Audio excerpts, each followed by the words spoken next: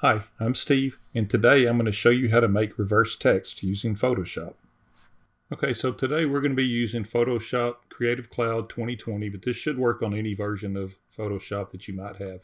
So the first thing we want to do is we want to create a new document.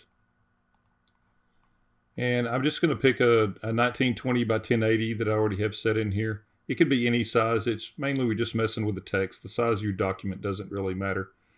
So, and I want to do a black background just because that makes it easier for me to see and for you to see. So we're going to come in here and we're going to pick our text tool and we're going to make our text white, which mine already is, just so it'll show up good on the black background.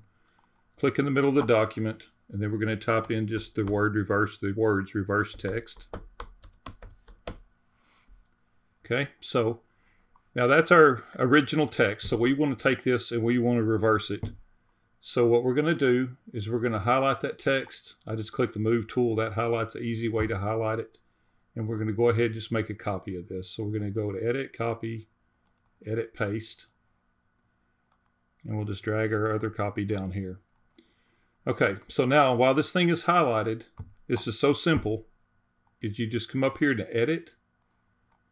And then you've got a free transform and a transform. And I've seen a lot of people that do this. They hit free transform and then they come back and they right click and you flip horizontal. Okay. So and that's fine. That works just fine, but it's really an extra step. So I'm going to delete this layer. So I'm going to go ahead and edit and copy paste again. And if you go back into edit, while that thing's still highlighted, you come back in, instead of free transform, just go to transform and then flip horizontal. So that's all there is to this. So now you've got a reverse version of your original text. So I appreciate you watching. Please like, please subscribe, please share my videos. Thank you.